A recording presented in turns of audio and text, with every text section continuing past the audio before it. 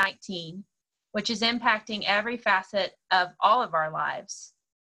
Tonight, we are joined by local experts to focus on whole child wellness and provide information and tools to help parents and caregivers during these stressful times. We will end tonight's presentation with a Q&A session. Please submit your questions through the comment section on this Facebook Live feed. Please note that our panelists cannot answer child-specific questions related to health or school-specific questions. Our panelists include Dr. Stacy Furlow with Northwest Arkansas Pediatrics. Dr. Furlow is a board-certified pediatrician and has been part of NWA Pediatrics since 2000. She has a degree in microbiology and has long been interested in infectious disease. She has followed COVID-19 with a great professional interest. She is also a strong supporter of preventative medicine, particularly in using nutrition to prevent lifestyle diseases.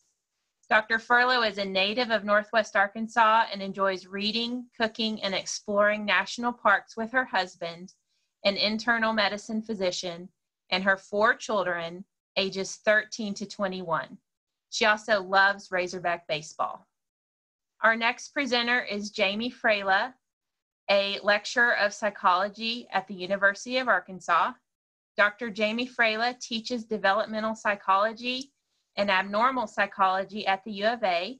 As a mother of 4 children ranging from age 2 to 10, she knows the messiness and uncertainty of parenthood, especially during the times of upheaval that we are all in right now.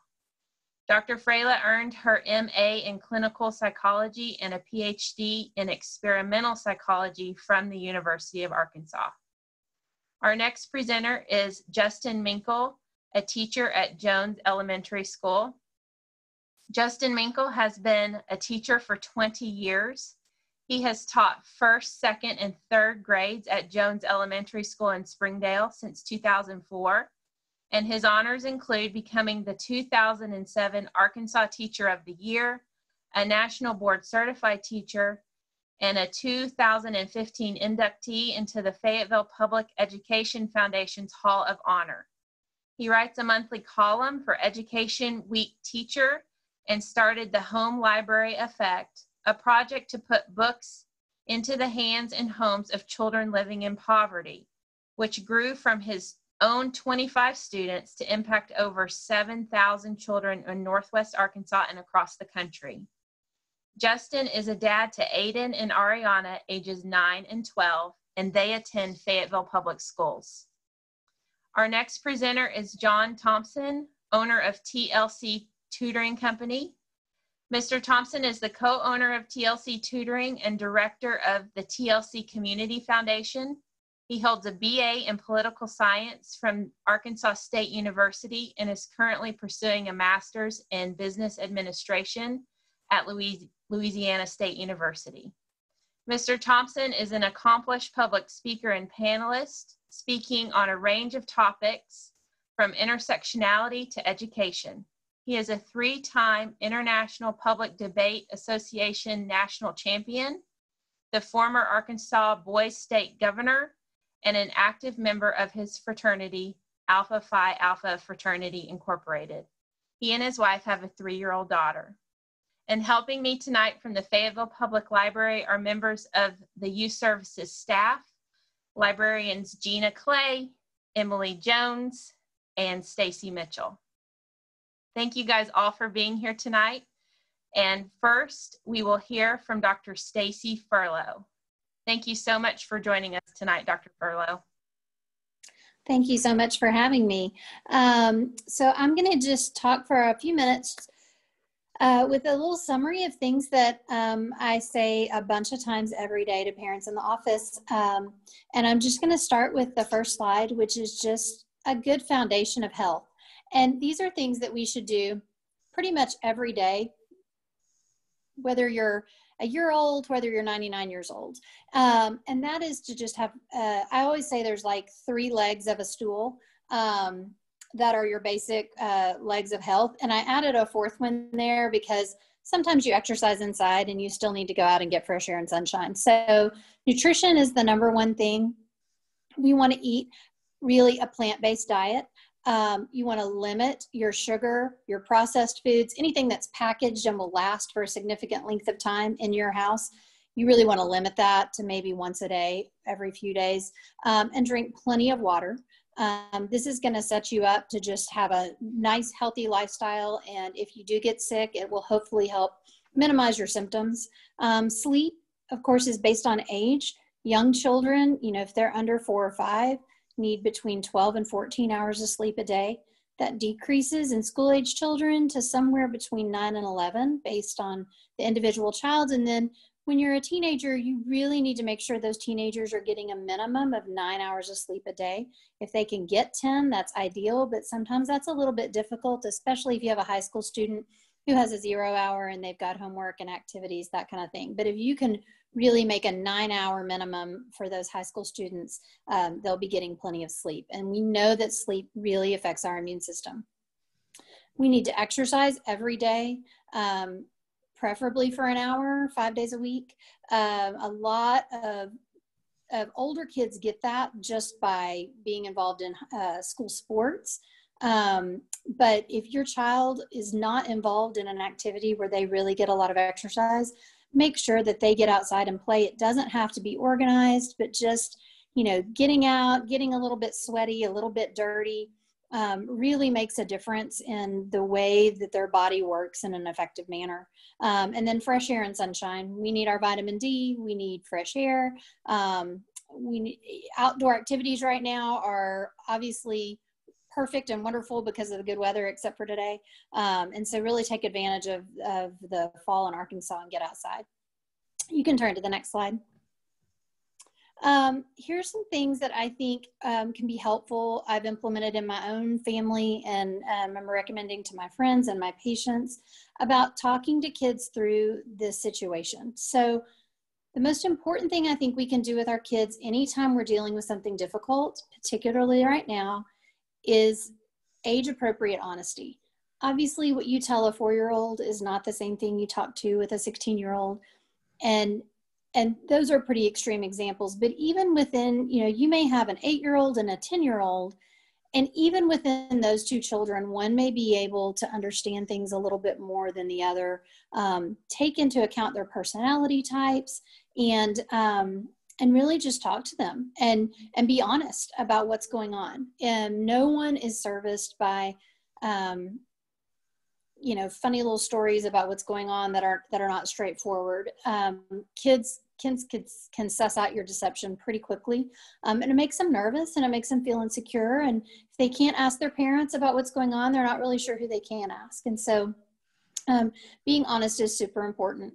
And then avoid making promises to your children about when there's going to be a vaccine, when this is going to be over, when they can go back to normal school situations, or when their favorite activity is going to come back. Right now, anybody who can promise you any time frame, I would go talk to somebody else. Nobody knows.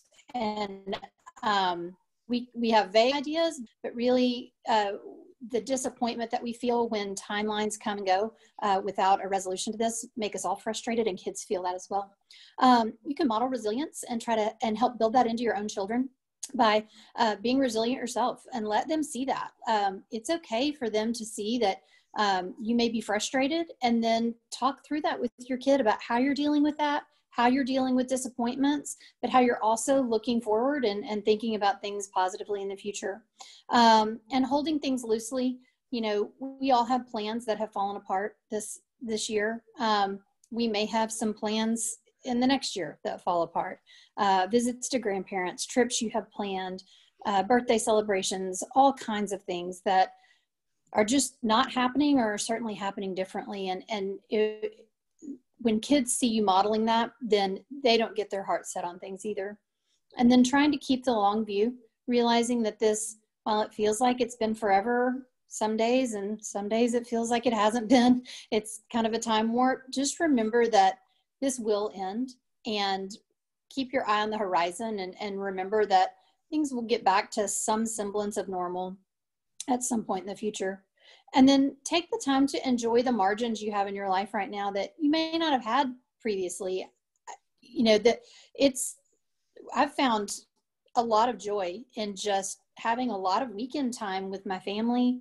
My husband's built a lot of things. He's found new hobbies.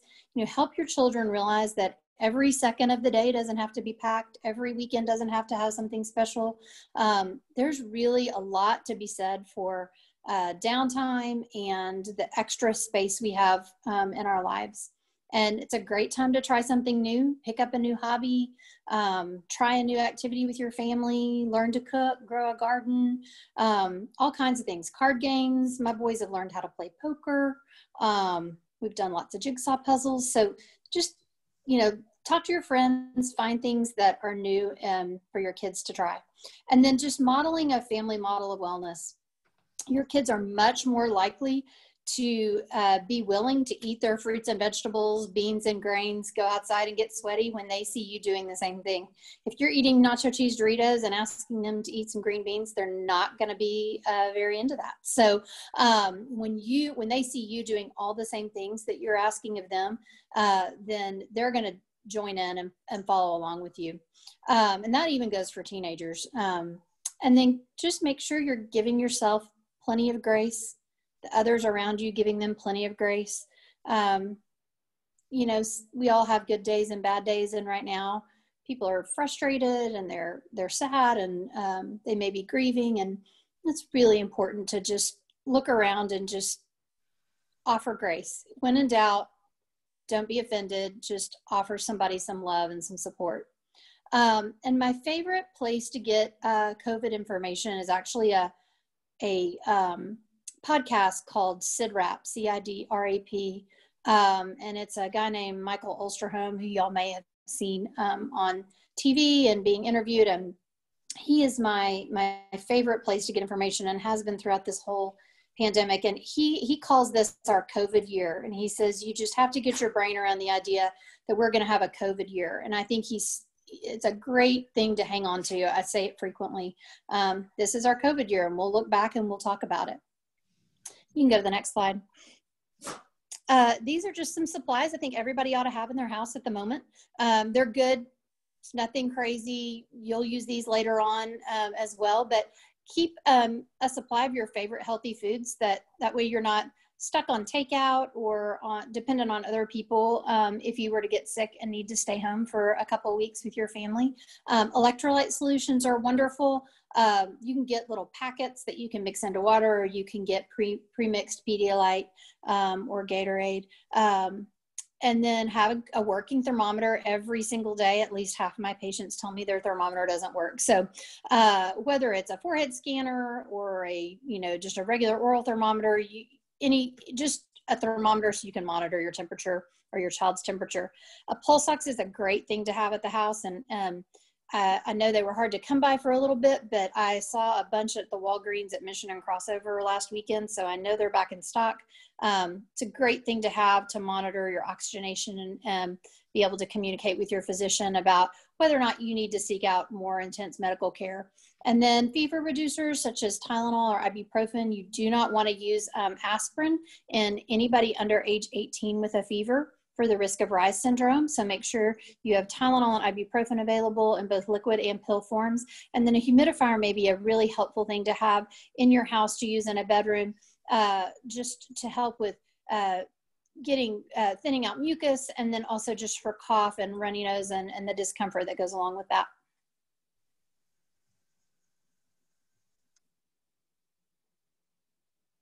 And that's all I have. Thank you so much, Dr. Furlow. Next, we will hear from Dr. Freyla.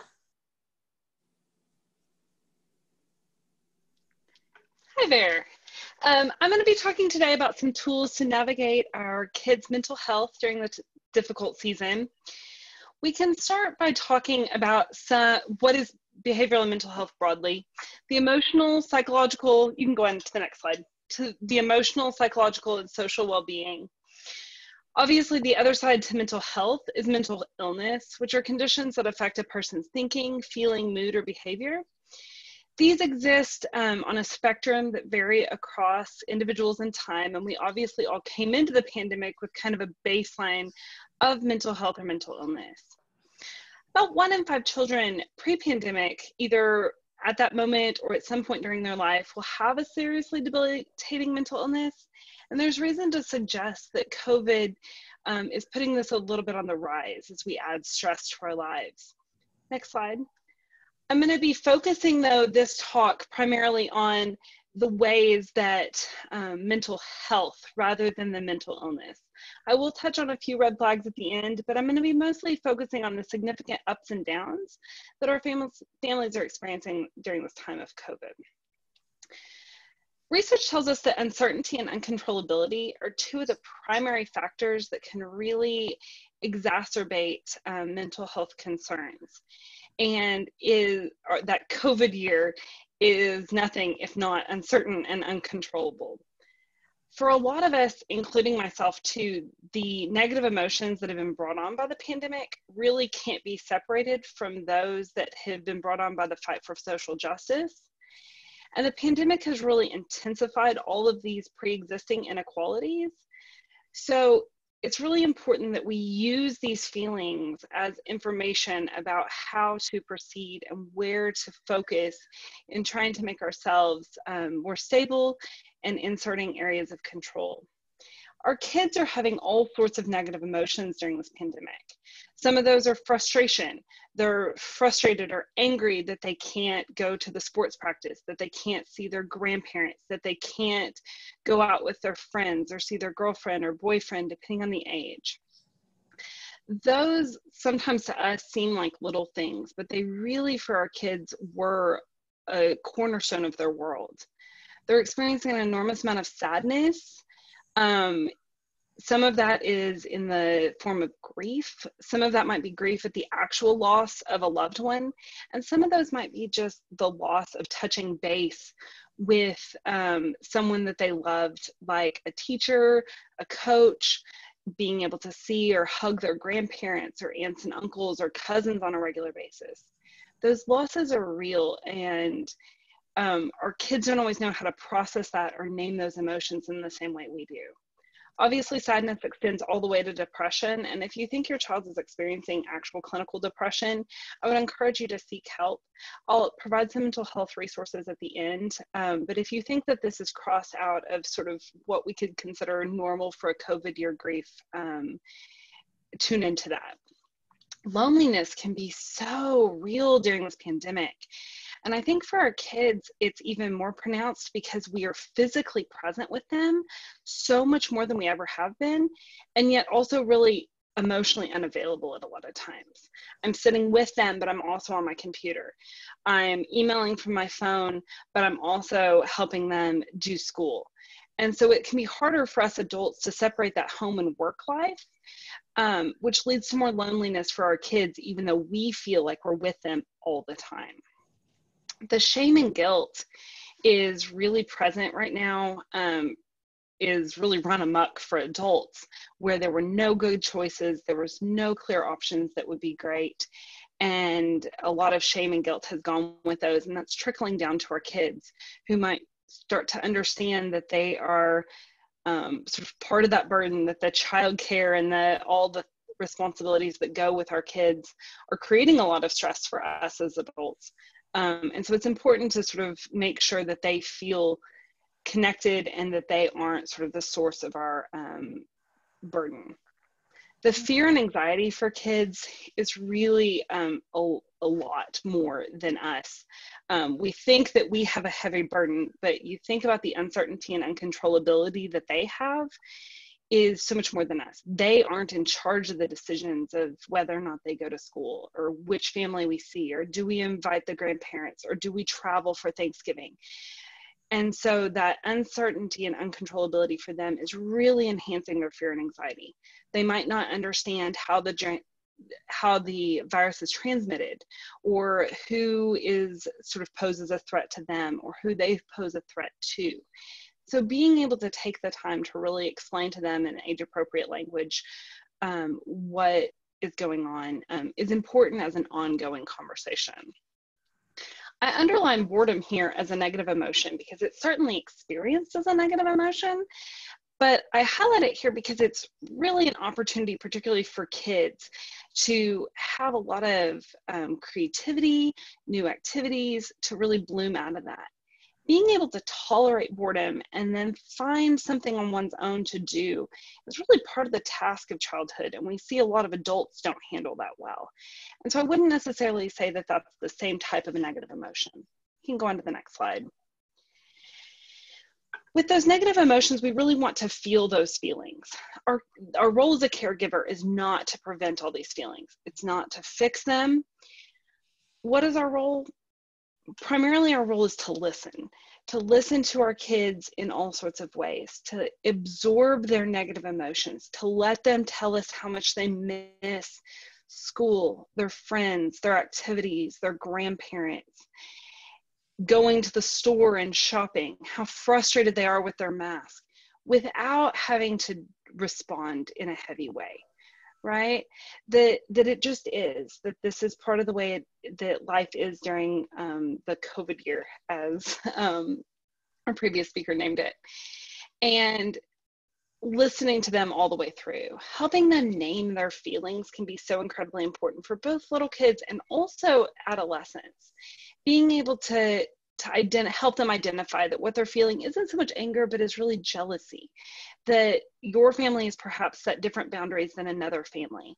That as we get older, there's that fear of missing out.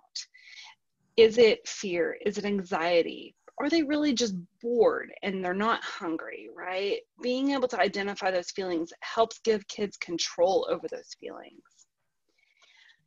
I separate talking and sort of facilitation here as two separate points, but really they become all one point. If you think back to when you were a kid, or even now, no one really likes to sit down and have a heart-to-heart talk. To get our kids talking, we need to be able to play in some way. For little kids, that looks like sitting down on the floor, playing dragons or Barbies or whatever it is that they like to do, coloring together. For older kids, maybe that's playing basketball, going on a bike ride, doing a puzzle, and talking through those things. Even a car ride. Some of the most meaningful conversations we have are while we're doing a task in a co-constructed sort of way. I list journaling here, and we think about journaling sometimes as an independent activity, but particularly for our adolescents, this can be a shared activity. And so being able to start a notebook where you perhaps pose some questions to your adolescent or write some of your feelings about the day and then leave it on their pillow so that they can respond in their own time and in their own way, and perhaps pose some questions to you back as well in which you'll open up to them. That can go back and forth a couple times a week and can really facilitate some of the open lines of communication with adolescents that can be hard to do during that season of their lives. We can go on to the next slide. Positive emotions can exist alongside negative emotions. We're going to talk a little bit about cultivating positive emotions, but I want to be clear that we're not trying to cover up or replace those negative emotions. A lot of times we just need to feel both, and that two things can be true at the same time. We can be having a fun day and really miss that normally Thursday nights were soccer nights or something. Gratitude. Cultivating a gratitude practice in your family can be helpful, not during a pandemic, but also particularly during a pandemic, finding the things that we are grateful for. For example, this week, our water heater has been out, so we've been taking very fast and cold showers. But I've been saying out loud to my kids how glad I am that I can turn on the tap, that clean, safe drinking water comes out whenever I want it to. Finding the things about our situation that we can grasp onto. A lot of times at dinner, we'll go around and say something that we're grateful for that day or just in our life. And it can be something that semi-regularly families can do to help kids sort of center into what's right now. Adding fun and laughter into your life. Sometimes I get so busy parenting my kids and making sure that they've eaten and done school and all the things that we have to do, we forget to have fun and laughter. This can be watching a show or sitcom together, playing border card games, sitting down and playing their favorite video game with them. I can't stand Minecraft, and my kids love it, and I, on a regular basis, try to sit down and engage with them about that. Little kids a lot of times require us to go outside of our comfort zones and quack like a duck or stomp like an elephant. You can do a joke of the day. My husband has a desk calendar and he'll bring down the joke of the day to dinner and we'll tell it. Sometimes it lands, sometimes it goes over their head, but it's a way to introduce some laughter. Things like dance parties or Cosmic Kids Yoga can introduce creativity or physical movement into your day.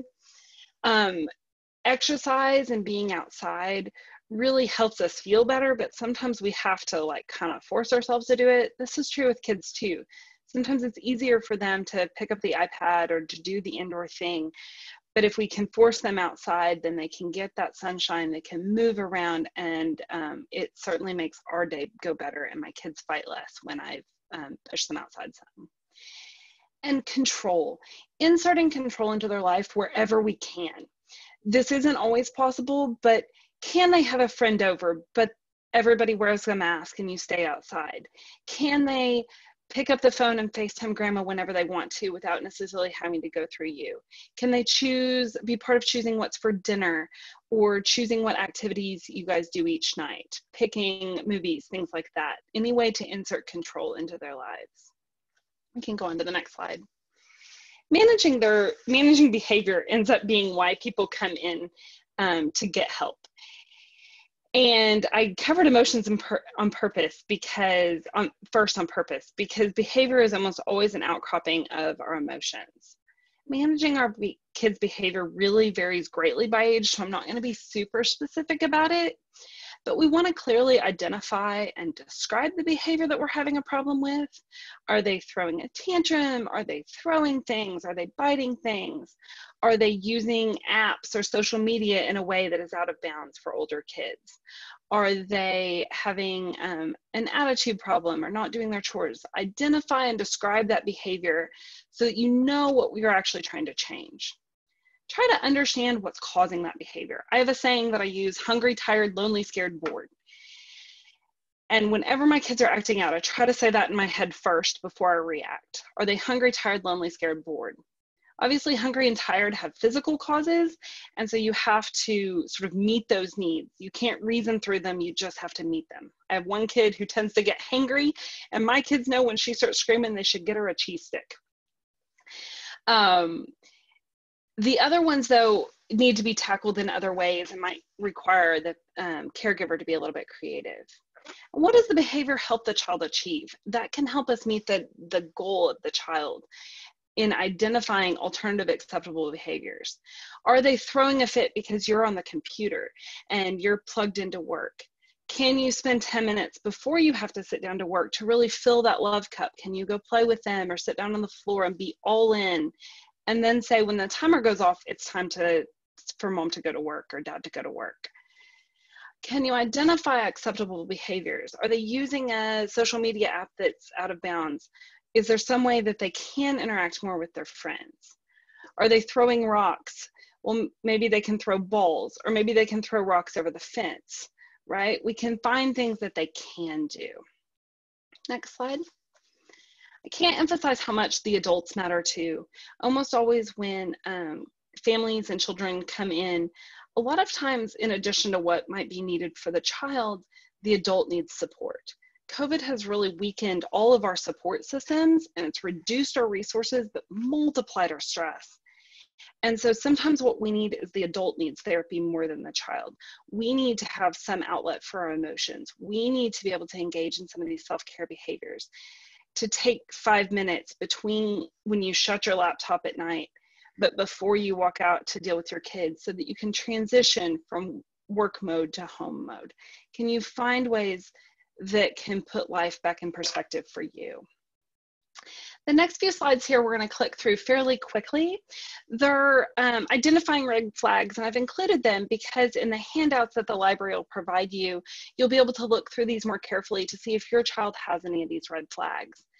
They vary greatly by age and by illness, but really broadly, if we have any extreme or unusual behaviors, any sudden or unexpected negative changes, we want to consider some professional help. Next slide. These are some specific red flags that you can also find on the Association for Children's Mental Health website. You can click to the next one. And then the one after that. Anytime that there's self-injury, talk of suicide or actual violence, though, it's important that you take immediate action in terms of seeking help and take that incredibly seriously. Next slide. Here's a few resources. Again, these will be included in the slides provided by the library of some places that you might start. This is obviously not a comprehensive list of mental health resources in our area, but a good place to get started in connecting your children, adolescents, or you to get some professional help that you might need. The final slide, I welcome questions and discussions about things that I might have missed or ways this is impacting your life.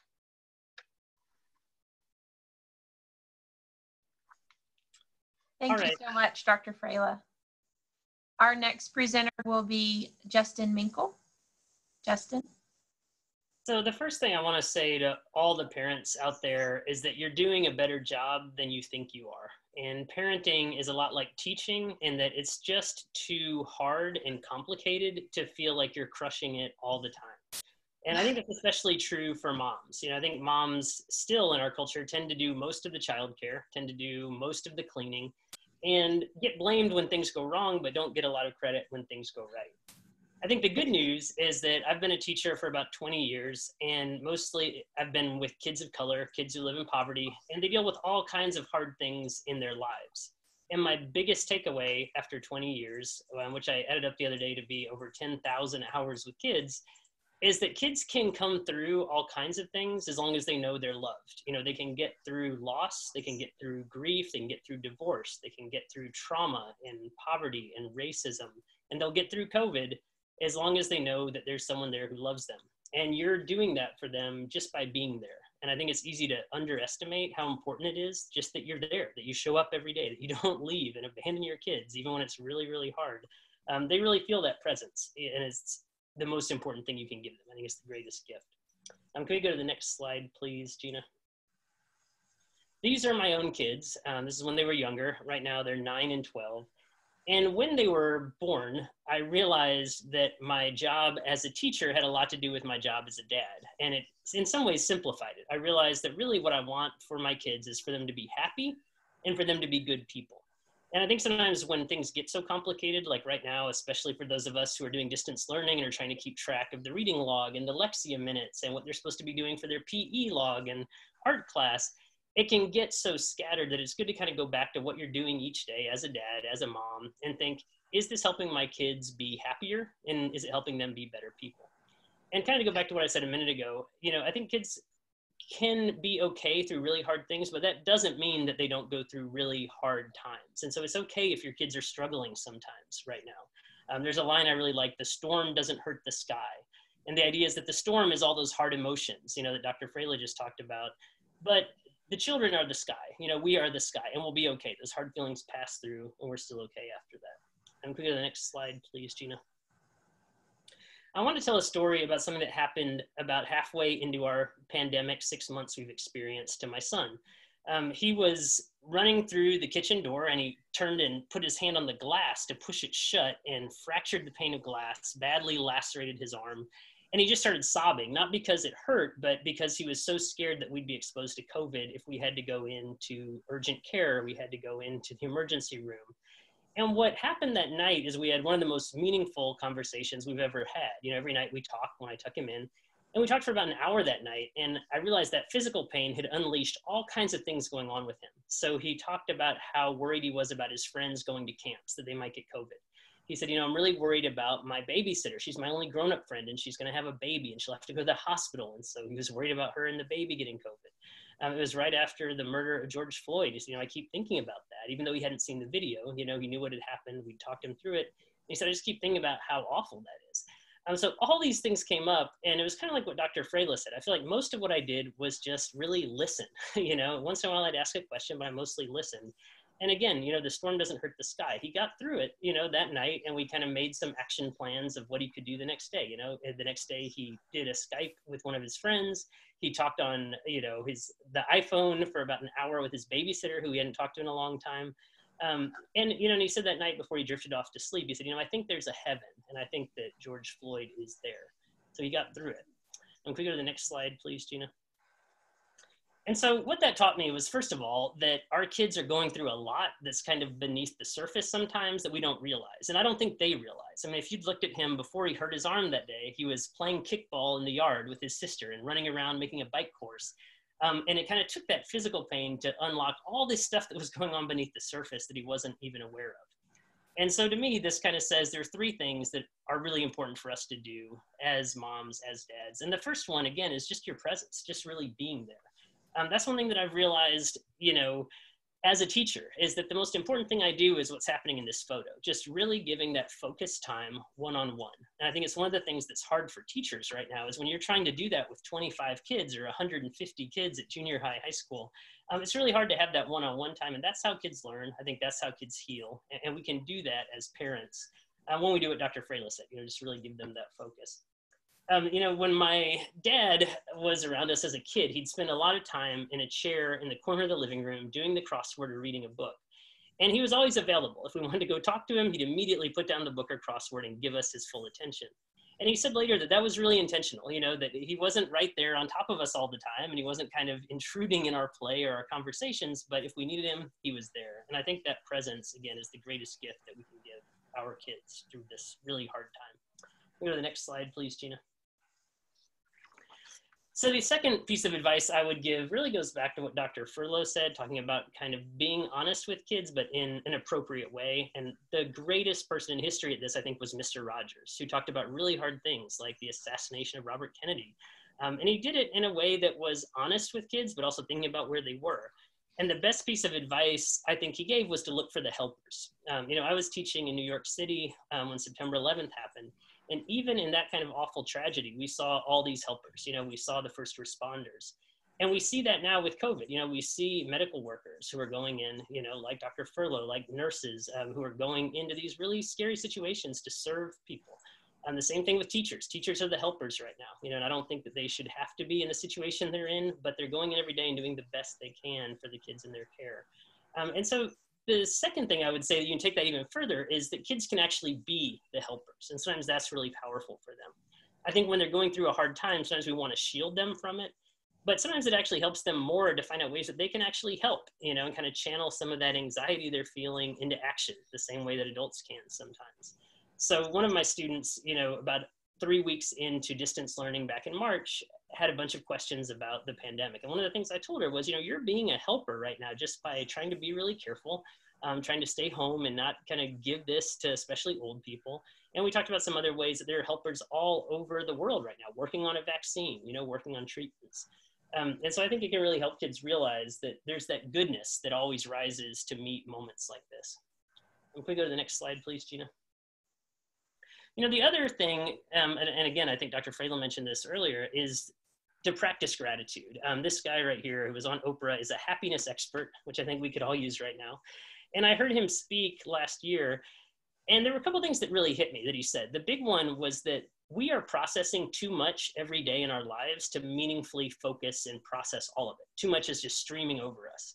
And when you count kind of social media and news and the way that that adds to that flood, it's really true. And so we've got to be really careful and kind of curate what we take in the same way we're careful about what we eat and drink and put into our bodies. And so that means, for one thing, kind of being thoughtful about the news. You know, I always realize my kids are listening anytime NPR is on. Sometimes I have to stop a story that maybe they're not ready for. You know, I have to pay attention to what kind of news my daughter is kind of consuming on a day-to-day basis. And I think we have to know what's going on, but for me, it's always about, you know, kind of finding that balance where we know enough to be taking action, to be good citizens and help the world, but not so much that it gets completely overwhelming. And you know, the other idea he had is really just focusing on what we're grateful for. So in my classroom, we'd start the morning a lot of times just with a few kids sharing what they're grateful for, and they'd tell their partner.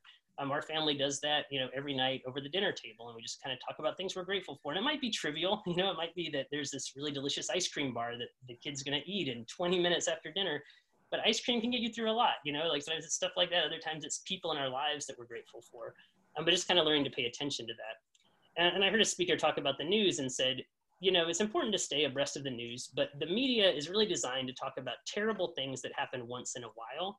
And they kind of neglect or skip over all the good things and all the kind of human decency and goodness that happens every single day. So it's important to kind of look for those things and realize how much good is in the world along with the hard parts. Go to the next slide, please, Gina. This is a good friend of mine who's the Texas and National Teacher of the Year 2015. And the biggest piece of advice she gives teachers is a piece of advice that I think can help parents to just find some time to journal. It doesn't have to be every day, but even a couple times a week. And maybe when the kids are in bed. And think about these three things. You know, what do you do well as a parent, as a person? What do you need to work on? And then what are your next steps, kind of your immediate next steps? And I think it's a way to take all this complexity that's happening and be reflective, but in a way that's not sort of overwhelming. Next slide, please. I wanted to give you a few different resources that I think are great for parents. This one you can get for free for 30 days. I'm not sure how much it is after that, but it's getepic.com, has all kinds of digital read alouds that kids can have either read to them or they can follow along themselves, but it's just this huge digital library. Next slide. There's also the New York Times At Home supplement that is specifically for parents who are kind of trying not to go crazy within the confines of their house. And it's really practical. You know, it's things about like great snacks you can make or activities that kids can do or art projects that really just require newspaper and tape. So that can be a great resource too. Next slide. We Need Diverse Books is really important, I think. And I think it's important for kids of color, but also for white students or majority culture students. It also has a good selection of people who are neurodiverse or LGBTQ families. And, the publishing industry for children, I think, has kind of woken up. In 2005, they did a big survey and found that of the main characters in books, about 76% were white, 8% were African American, 5% were a combination of Latino or Asian American or Indigenous, and then 12% were like talking animals. And so basically, if you were a child of color, you had less a chance of seeing yourself in a book than you would if you were, a talking truck. And so this is a great catalog if you're really trying to bring those diverse books into your home. Just today, my son was telling me, I really like this book because it has so many characters of color, and he came over and he showed me all the different people in it. Next slide, please, Gina. And then if you want to read my column, I write one roughly every month. If you just Google Justin Minkle Ed Week Teacher, the main audience is teachers, but it also has a lot of overlap for parents. And that's especially true right now when so many parents have suddenly become their child's teacher to some extent. So this is a piece I wrote in March about the pandemic. There's some others on there too that you can just find if you Google it. Next slide. And then I kind of wanted to end on this idea that we will get through this. The reason I included this kind of wall of the University of Arkansas at the bottom is that I grew up here, third grade on, and it never really hit me until James Carville came and spoke at the university right during the Iraq War. And he said, this university was founded in 1871. What had just happened? We just had a civil war that ended in 1865. The South was on the losing side of that. The nation was completely in tatters. And he just talked about what optimism and hope it took for someone to say, I'm going to found an institution of higher learning in this country that almost split apart. So we've been through really hard times and we can get through those again. The book that I have up here is by Jane Yolen, who wrote Owl Moon. And it's not out yet. It's coming out in October, but I got to hear kind of a preview of it, and she read the book at a Children's Writers Conference. And the idea of the book is perfect for the pandemic, even though it doesn't directly address COVID. And it talks about these natural disasters. And it says, when the hurricane came, when the wildfires came, here's what my family did, like how they got safe, how they got through it, and also what they did to do what Mr. Rogers said and really be helpers to others. And then at the end, it always says, hurricanes are powerful, I'm powerful too. Wildfires are powerful, I'm powerful too. So, you are powerful as a parent, your children are powerful, and we'll get through this. We'll get to the other side. Can I go to the last slide, please, Gina? So I just wanted to thank you. If you want to look on Twitter, that's where I kind of put these columns. But the kind of final thought I wanted to leave you with is a line from Kurt Vonnegut.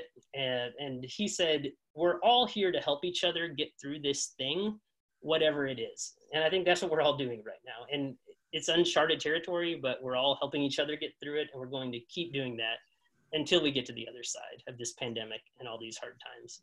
So thank you for listening. I'm glad to answer questions later, and I'll turn it over to JJ next. Justin. All right, JJ. Well, hello, everybody. Thank you for having me on tonight. My name is JJ Thompson, and I'm the co-owner of TLC Tutoring Company. And I really just kind of want to pick up where Justin left off, because I really like the hopeful message that he was painting for us there. The reality is that the world is very confusing right now. It's very confusing as a parent. I'm a young parent myself, and I know that the world is very confusing. I was actually recently told by a 5th grader that I didn't need to worry because the media was blowing this all out of proportion because it was an election year. And it was a reminder that the world is confusing on a lot of levels right now, and that your students may be interacting with students that have a very different outlook on what we're going through right now, and that is, a huge part of the conversation that we have to continue to have with our children. But I also want to point out that, like Justin said, that there are a lot of us out here that are dedicated to helping, like Dr. Freyla and Dr. Furlow, myself. We are all in different ways trying to help supplement your child's education and make sure that you have the help that you need. And so that's where I want to start, is that the world may be confusing, but don't worry too much. Don't be afraid to ask for help. My business partner and I often say that education, like the analogy that Dr. Furlow used with health, is like a stool. There are 3 legs, and without all 3 legs, you can't really keep the stool up. And the 3 legs that we point to for education are time, effort, and resources. Now, all of those things have been skewed a little bit because of the pandemic. The resources may seem more scattered, but they're there. Effort may be hard to muster, but we can do it. And when it comes to time, I think it's important to be thinking about where that time is spent. And I really appreciated both Dr. Furlow and Dr. Freyla's comments on this, because making sure that our physical and mental health are at the forefront of our consciousness. I really enjoyed that they talked a little bit about boredom, thinking about what your kids are doing when they're bored. Are they spending their time on social media? Are they spending their time learning? What is it that they're actually spending their time doing? We've all kind of talked a little bit about this, but we all know that the rising social media usage amongst younger students has a host of negative problems. And if the children have way more time on their hands and that's the way they're spending it, then you're going to see effects from that. And so, we always want to encourage people to go find those resources, the online resources like EPIC, the entire National Archives and Library of Congress, almost every museum in the world have their exhibits up online right now for free. And then there are also local companies like ours that you can bring in to do supplemental academic work with your students. Because remember that, while getting physical activity and doing things like that over school are obviously important, it's very important to be focusing on your academic work as well. And, trying to get your student prepared to, be competitive in a global marketplace, but also just to find what they're passionate about and to act on those passions. And so, what we've seen during the pandemic have been a lot of parents who have a lot of questions. They're coming into contact a little bit more personally with their students' coursework, sometimes because they're having to, just be more hands-on involved than they ever have before. And we've seen a lot of parents that, are worried, not because of any deficiencies with our teachers or anything like that, but just they're recognizing how difficult it is to shepherd a class full of 20 or 25 students to some kind of a recognizable finish point at the end of the year. And I think that everybody is kind of recognizing that this really is a collaborative effort. When we all talk about this, we all talk about guiding students through a pandemic.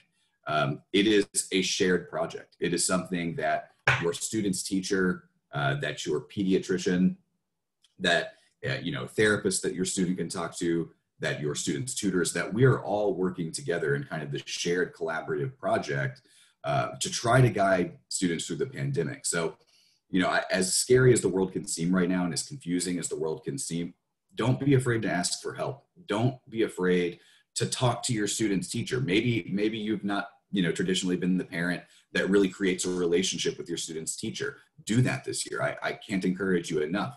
Ask your pediatrician those extra questions.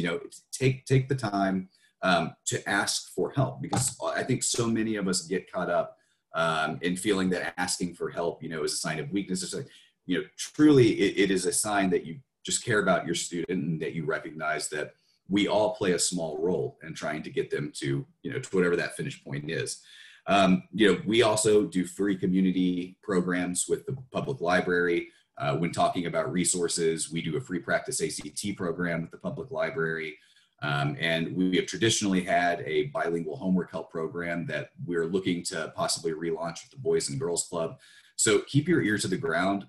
Do not be afraid to reach out to folks like myself, Justin, Dr. Freyla, Dr. Furlow, to ask about these free community resources and the extra resources that you can put your kids in if you want to. And that's really my focus for tonight is we're all being pushed into a situation And we have for the past couple of months, where we're this strange combination of very busy and have more free time on our hand than we ever have, right? And so what are your students doing with that extra time? Are they doing something productive? Which again, something productive can range all the way from running outside and getting a little bit sweaty, to reading a good book or engaging in some kind of an online learning activity. Maybe not so much Instagram, TikTok, and all of the different social media platforms that we know are affecting the way that our children are developing and seeing the world. And so all I can do is just encourage you to reach out into your community, look for your local resources. If you're somebody that doesn't have students right now, understand that this collaborative project goes way beyond all of us that are in the childcare industry or that have students. We all have a shared interest in the population that we are raising to be the adults of tomorrow. And so this is something that's very important, is that, even if you don't have a student, if there's anything that you can do to get involved in the community level, even if it's just, donating a couple books to Justin so that he can get them in the right hands, reach out in your community, see what it is that you can do to give back, and don't be afraid to lean on the help that your community is providing for you. And that's all I have to say tonight. So thank you.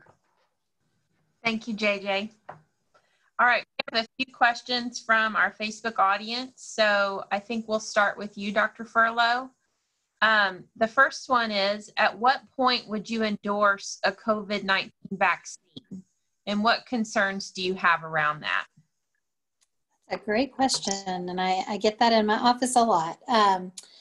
So I will endorse a COVID vaccine when I feel like it's been vetted to the same degree that the other vaccines that we give and feel are safe have been vetted. And the process is generally very spread out. In my office, we do a lot of participation in vaccine research, so we're very well versed in the process.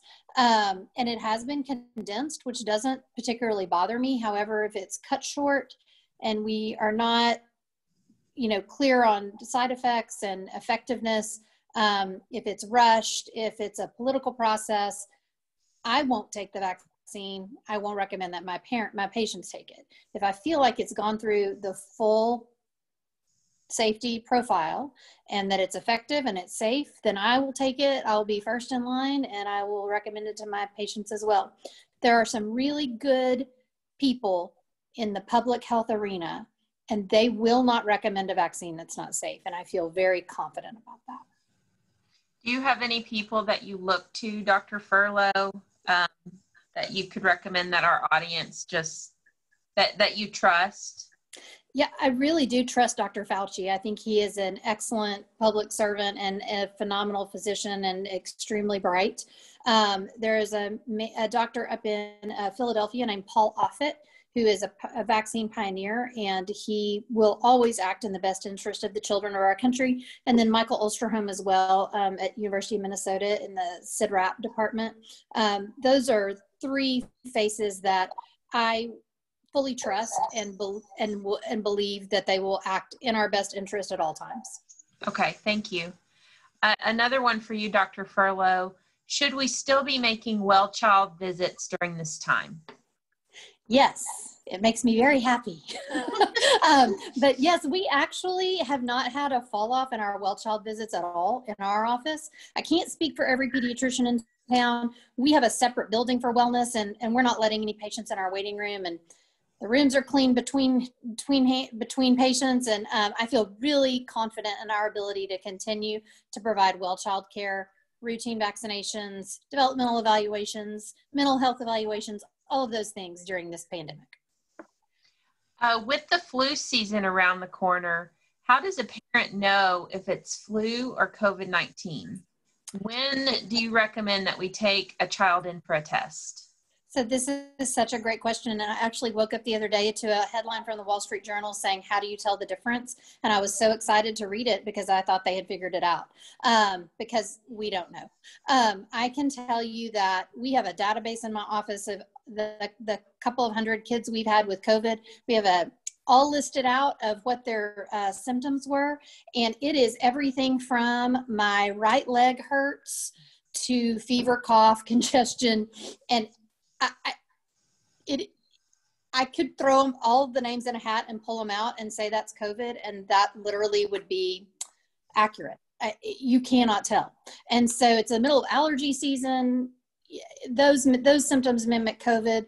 So if you're concerned that your child has fever, cough, congestion, if you're concerned at all, bring them into the doctor, because we can do the rapid tests on kids pretty easily. It's really not that bad, and they're really accurate. And it's a good way to know. That way you don't feel like you are putting other people at risk, and, or yourself at risk. Okay, thank you. That's helpful. Okay, Dr. Freyla, we're going to move to some in your arena. Do you have tips for parents to combat the loneliness that's made worse for kids by the fact that we're all around each other all the time, as you mentioned, but parents are really feeling the need to work or to be present at work, and the children are just seeing the parents on the laptop? Like, are there phrases that we could use? Or I know you mentioned, like, maybe you could spend 10 minutes with your child before getting on the laptop. Yeah, there's no easy solution, but one of the things that I try to do is set some boundaries first for myself. I try not to have my phone with me when I'm really tuned into my kids. I don't feel that desire to check email, to respond to the text. That when I'm with them, I'm sort of all in. And that when I'm at work, I'm sort of all in work as much as I can be. Obviously, sometimes they mesh, but that there's some amount of time every day that my kids know that I'm fully tuned into them. Another strategy is to help narrate kind of what you're doing.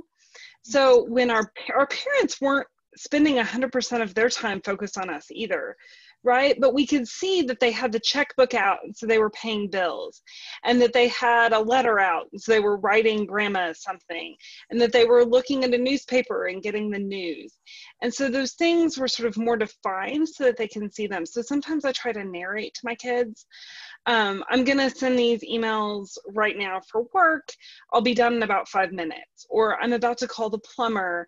Or I'm looking up the question you just asked about grasshoppers, so that they know kind of what my electronic device is, how that's functioning in the house right then, which helps them also scaffold their own ability to someday be able to navigate those devices, that they are an important tool in our lives, and that they're not only for recreation, and so that they can see me using that as a tool and also see me set that down sometimes and really tune into them. The other tip I would have is that having some brainstorming sessions with them of what they're gonna do while you're engaged in work, right? So is there, for little kids, perhaps like a sensory bin or a toy that can come down out of the closet when it's work time?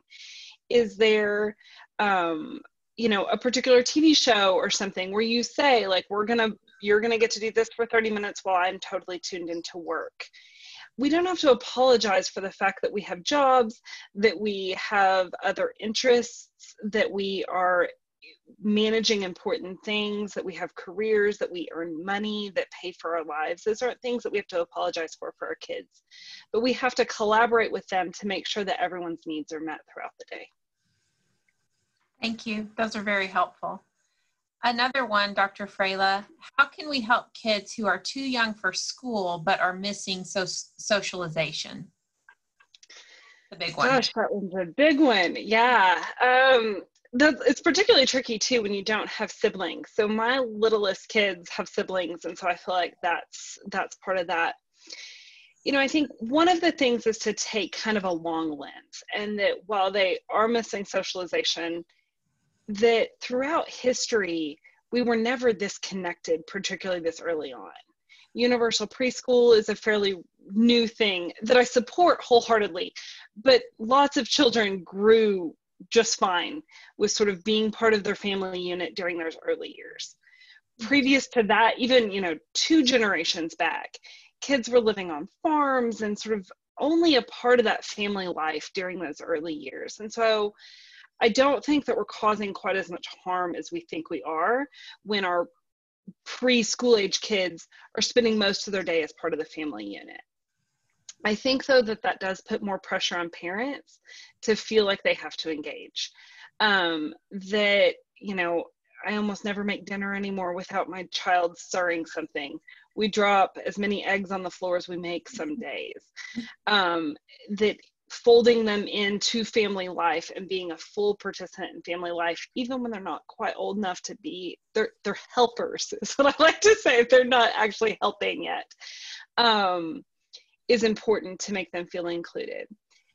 That being said, all the screen time recommendations by the American Academy of Pediatrics sort of exclude the FaceTime and the ways that we can connect through video chatting. And so, you know, FaceTiming grandma, can grandma read them a book? Can you play, you know, a card game or something with matching of colors? Are there ways that aunts, uncles, caregivers, babysitters, those type of people can meaningfully contribute through the digital platform? Sending letters and those types of things can be helpful too. Also, kids are really doing quite well at masks. My 2-year-old asks for his when we get out of the car. And so if you feel like your child is really missing some socialization, I would encourage you to try to connect with another family that has a similar level of cautiousness around COVID, and let the kids do some playing together with masks on, throwing balls, hitting a ball off a tee and then chasing it. There's lots of things that we can do without being right on top of each other that does provide meaningful play for young kids. Thank you, Dr. Freyla. Justin, we've got some education questions for younger kids. Here are 2 Zoom questions. Who would have guessed? How do you help young kids who are learning virtually with Zoom overwhelm and screen burnout, especially if that's a required feature of their classroom? And then also, how do you help a young child stay focused during a Zoom meeting? Yeah, I think about this a lot because, you know, previously we were really trying to reduce screen time and suddenly the kids are on it so much. One thing I know a lot of teachers have talked about is that it's just everything that you do in your classroom is kind of building expectations at the beginning of the year. So just really talking explicitly about those expectations and not assuming that kids know them, you know, so just things like, you know, is it going to be okay for the kid to eat a bowl of cereal in the middle of the Zoom class or not? You know, is it okay for them to wander off out of the frame or not? Is it okay for them to stand up? Just kind of working through some of those things. The other thing I would recommend is just kind of encouraging the teachers to maybe not have too much time on Zoom. I think sometimes teachers feel this pressure coming down from principals, everyone above them, to kind of provide what looks like conventional instruction. And I know, like, for my son who's in 4th grade, he's only on from like 8:30 to 11:30, which is long, but they have a break in the middle. And then the rest of the afternoon, he's kind of doing these art activities in PE. So I would just really kind of be explicit with the teacher if you feel like it's just too much, because we need to make sure that it's developmentally appropriate. And then again, in terms of staying focused, I think it really is important that kids get a lot of breaks. And so that might be something, again, that you communicate with the teacher about. You know, there's a kind of rule of thumb that says kids can listen to someone talk for the number of minutes as their age. So a 4-year-old should be able to listen to someone talk for 4 minutes. You know, a 9-year-old can listen for 9 minutes. It's not realistic to expect a 9-year-old to sit there for 45 minutes and just listen. You know, I mean, it's different if you have small groups. That's something I've really encouraged his teacher, who's wonderful, to do more of, is these little book groups. And that's not the same thing as attention span, right? Like sometimes people talk about it as attention span. I've seen a 3-year-old focus on building a Lego world for 2.5 hours. But if it's not that kind of active mode where they're really in a conversation in a smaller group, it may just not be realistic to expect a young kid to sit there and listen and stare at a screen, which is oddly tiring for some reason, even though we're not sure why, for a really long time. Thank you. Those are helpful. And JJ, I think this last one could fall into your realm. Someone writes, one of our biggest problems with our junior high student is focus. He has a hard time managing his time on his own, but that's what he's being asked to do. How can a parent help with focus without being over the child's shoulder, which I imagine is not appreciated past the age of 11? Yeah, this one hits very close to home for me, actually, because I was a teenager that struggled very, very hard to pay attention to school. So that really hits home for me.